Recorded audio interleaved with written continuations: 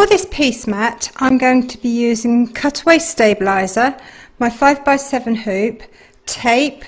I've got a whole rainbow of threads there. I've got cotton quilters batting, my fabrics cut to size, and a nice sharp pair of fabric scissors. I'm going to start off by hooping my cutaway stabiliser.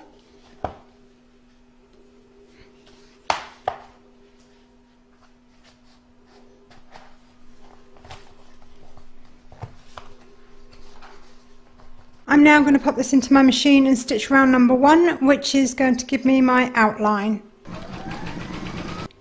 I'm now going to place my batting and my fabric over the outline.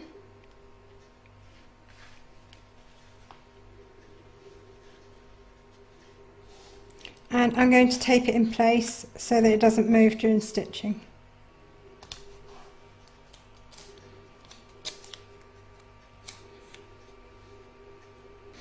I now pop that in my machine and stitch round number 2, and that's going to secure the fabric and the batting. When it stitched the fabric down, it also gave me another placement line here. I've gone over it in chalk pen so that you can see it, because it didn't actually show up where I'm using tone on tone thread for this part. But I'm now going to place a centre fabric over the top of this middle outline, and I'm going to tape it down. If you don't want to use a different fabric in the middle, you don't have to, you can simply skip this round. So I'm now going to pop that into my machine and stitch round number 3, and that's going to secure the centre fabric. I'm going to remove the tape,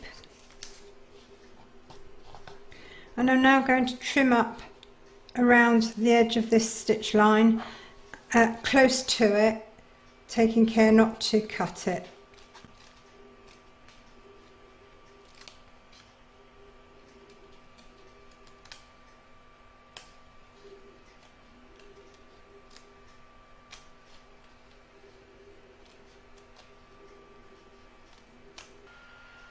Next I'm going to change my thread to green, and I'm going to pop this back into my machine and stitch round number 4, and that's going to do around the finger area here.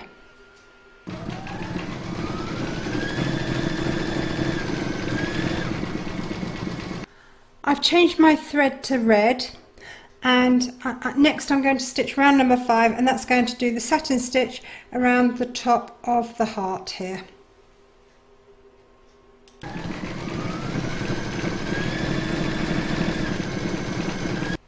Next is round number 6, and that's going to do the satin stitch halfway round the fingers on the left here.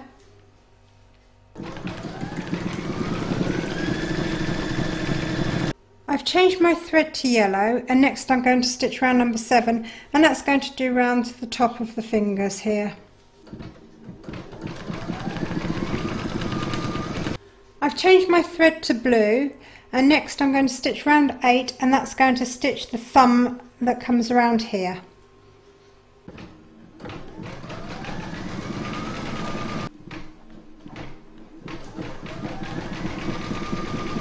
I've changed my thread to purple, and I'm going to stitch round number 9, which is the wording piece. If you don't want to do the wording, then you can skip this round.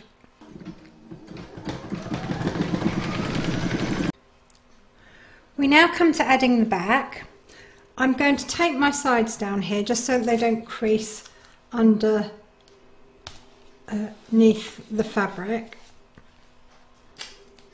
I'm going to do the same the other side here.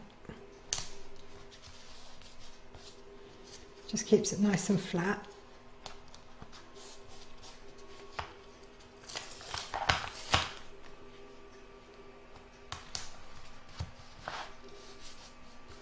That's better.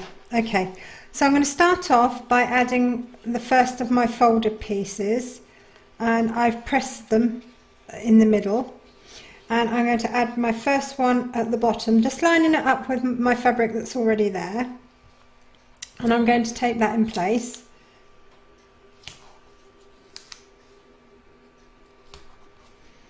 I'm just going to put a little bit of tape here.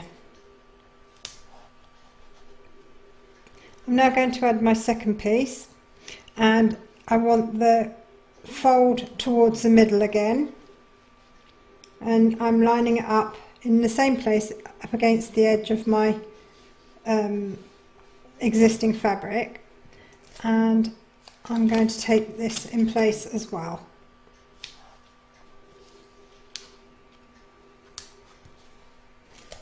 And one thing you are going to want to do is tape down the sides here where the fabrics overlap, because you've got a risk of your foot catching underneath as it stitches. I'm going to do that on both sides, and a little piece there.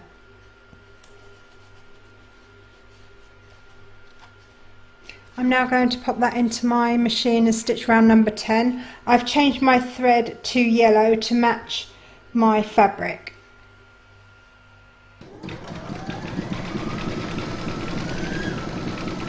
I'm going to remove all the tape .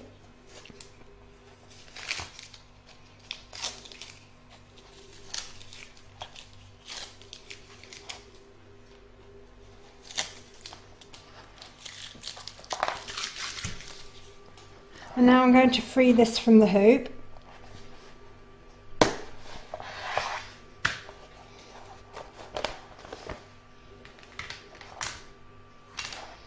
Okay.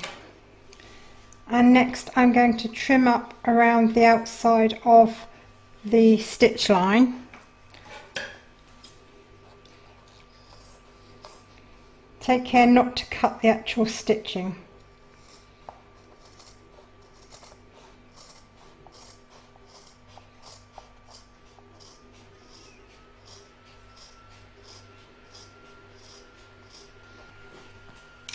And I'm just going to snip around the curves of the heart, just so that when I turn it out in the right way, or shall I say turn the backing over, it sits nice and flat.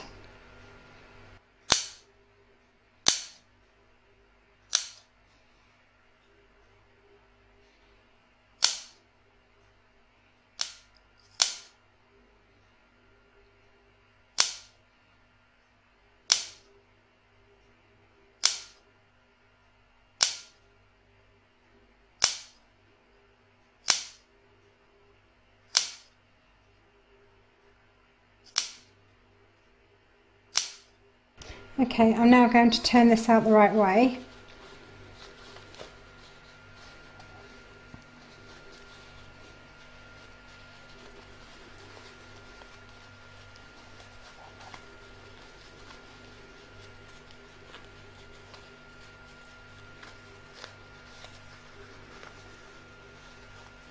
I'm going to push into the seams.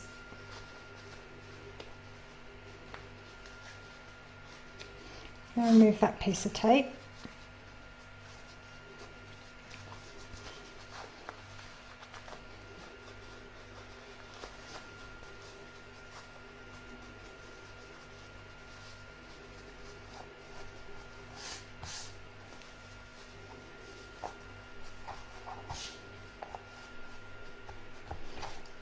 I'm going to give this a little press now.